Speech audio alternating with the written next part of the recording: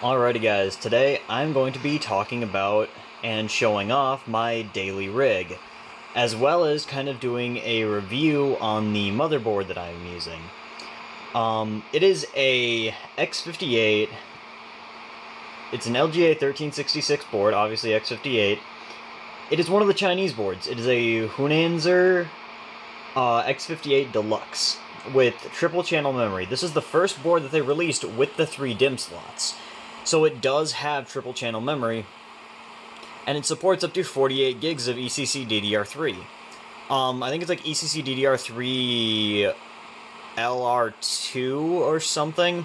There's a specific type of DDR3 that it actually uses. I have an x5670 CPU underneath the cooler. I have my 980 Ti WinForce Extreme Edition, which is way too nice for this system. Like, this graphics card is amazing. And then I also have a little Sound Blaster sound card down there.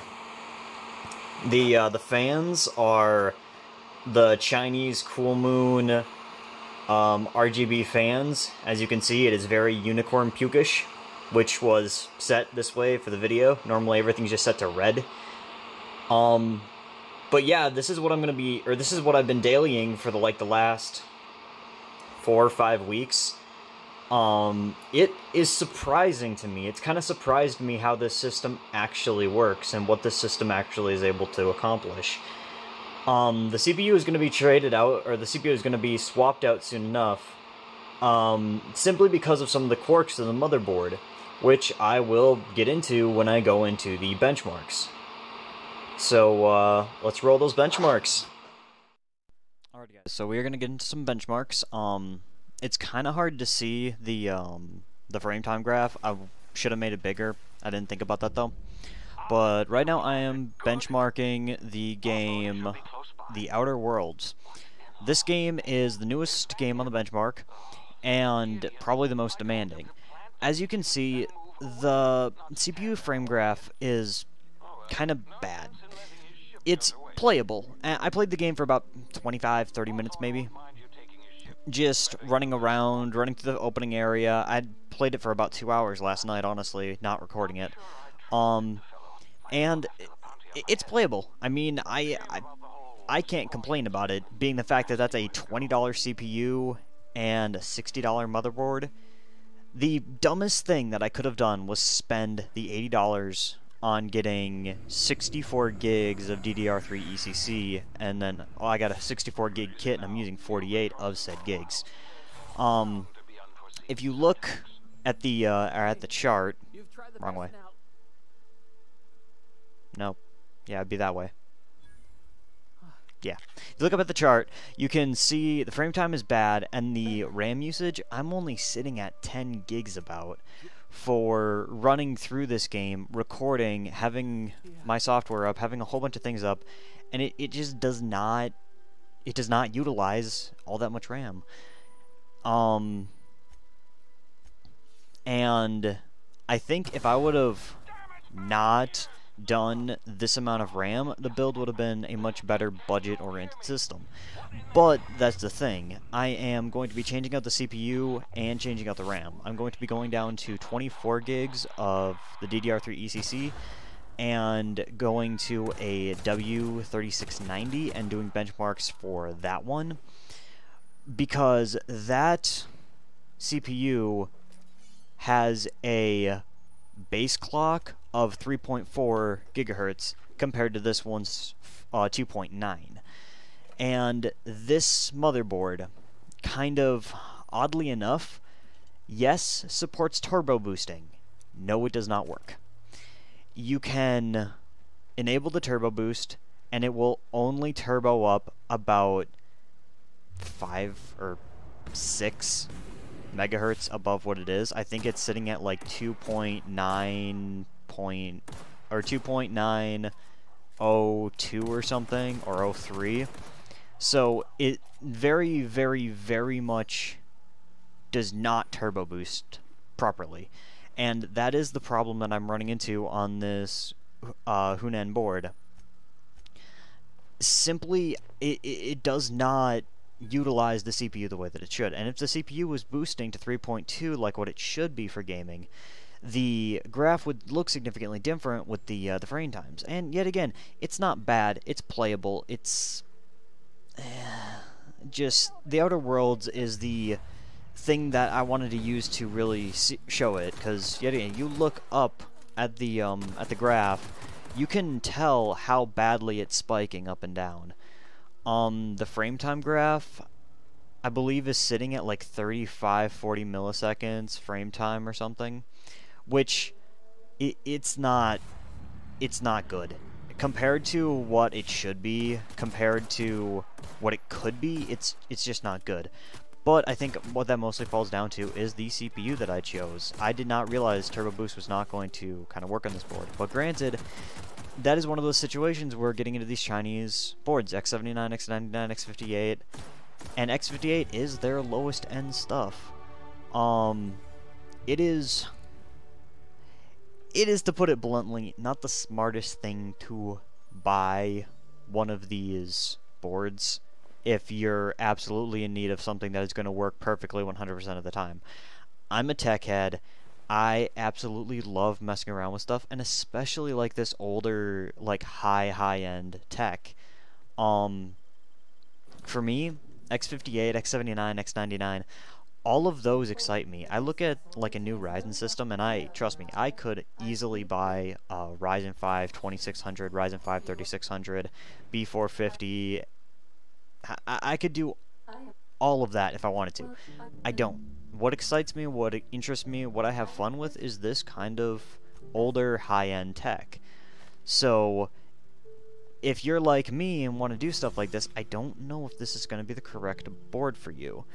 Simply because it just does not deliver the way that I think it should. But granted, this is the newest x58 board that they have released. This one has triple channel memory. This one has 48 gigs of support for its memory. And if it just allowed the CPUs to turbo the way that they should, this would be a very, very powerful little system.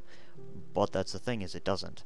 And until we start getting modified BIOSes for it, which I could attempt, I don't know if I really want to though, because going in and trying to reconfigure the BIOS, I might end up breaking the board, which, it is what it is, but then that's another month that I'd have to wait for a new board, and I just don't want to wait that long. And actually, it might be longer than a month due to the epidemic that's going on in China right now, which, yeah, all thoughts and prayers go out to those guys, because, man, that is rough stuff.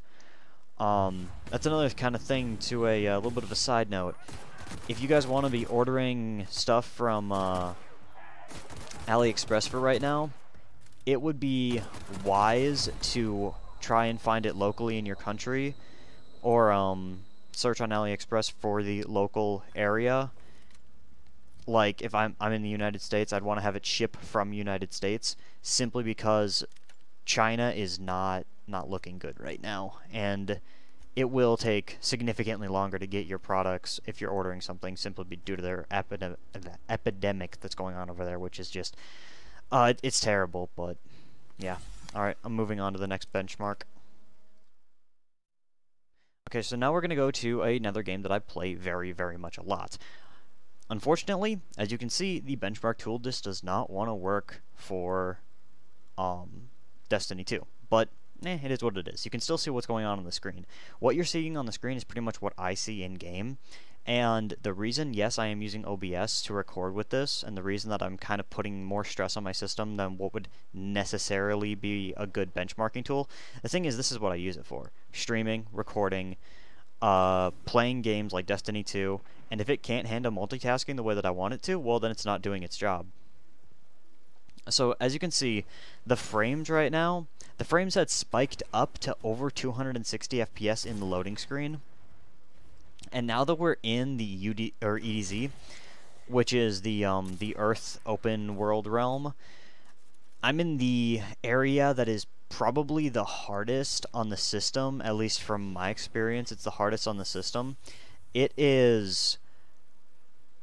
can handle it. I mean, it's sitting there at between like 75 and 50 FPS, which is playable. Like, yet again, that I think is going to be the takeaway from this entire video, is it is playable. It's not great, but it's playable. And I don't really know what to say besides that. I mean, the way the system is right now, it is not exactly balanced. It is very, very high amounts of RAM, very, very low clock speed compared to what it should be.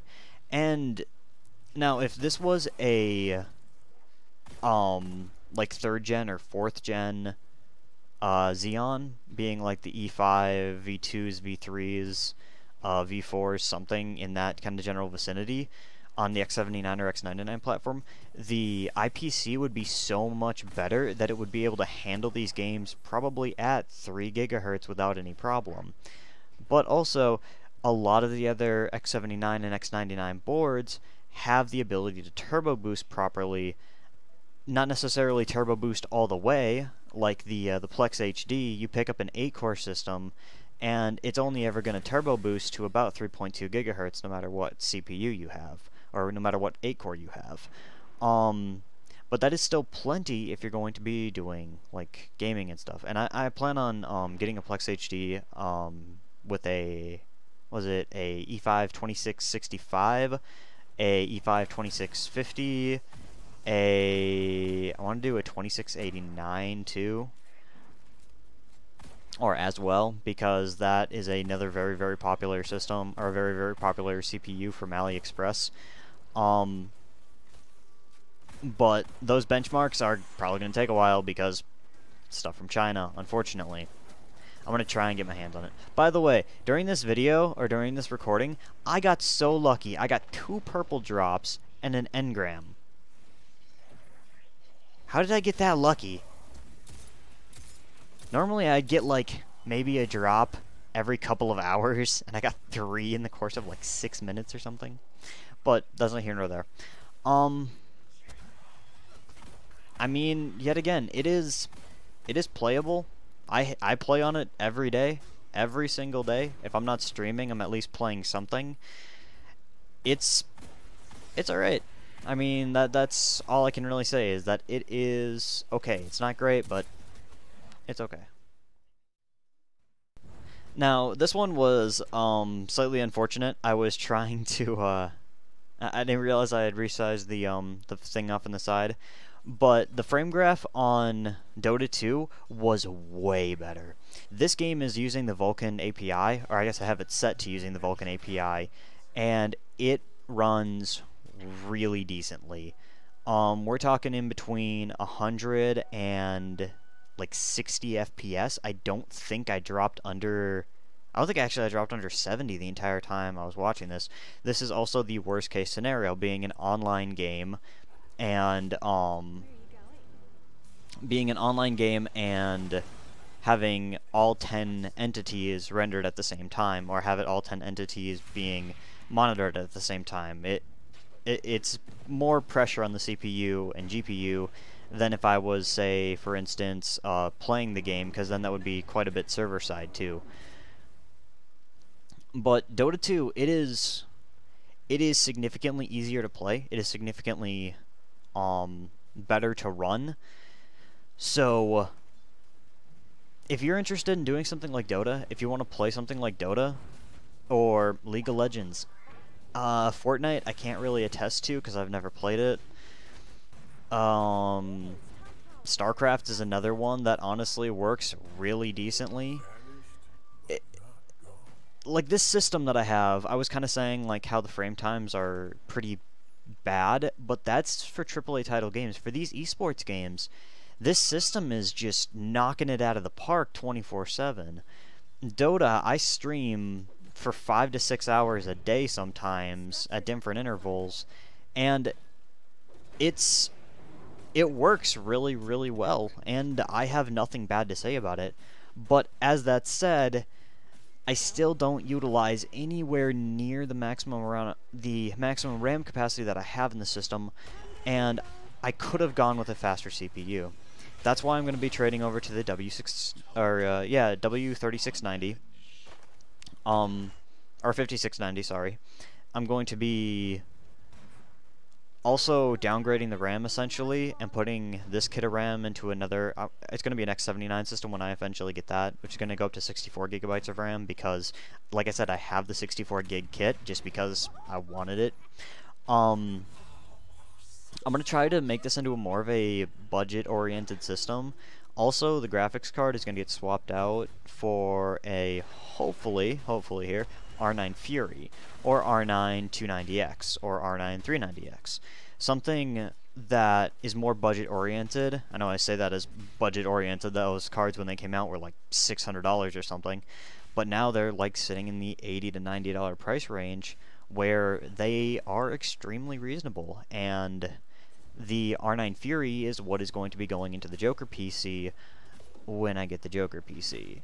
And if anybody's watching this that's watched the Joker PC, I'm sad to say the Joker PC is currently out of commission because of something.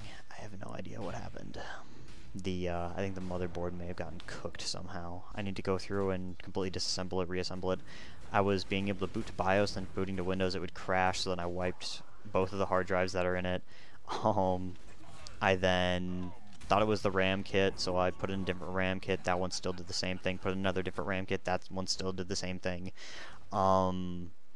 Swapped out CPU, and then instead of it booting to BIOS and then not booting to Windows, it didn't even boot. It just sent the fans at a 100% motion and nothing. So the Joker PC is currently down and out and out of commission. I'll get it back up.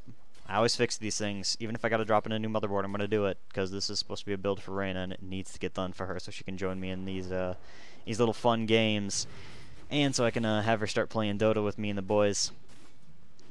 Which, I don't know if that's a punishment or a good thing. Honestly, with the way this game goes, sometimes I think it's more of a punishment than anything. But I am rambling. I've been rambling on way too much during this video. But yet again, it's not bad. I would like to go into more detail about what this board can actually accomplish, about what this thing can actually do, and how I can actually make this thing good, because I know for a fact this board will be good. It can be good. 12 gigs of RAM or 24 gigs of RAM, the faster CPU, I really genuinely think that it'll make a really stellar system.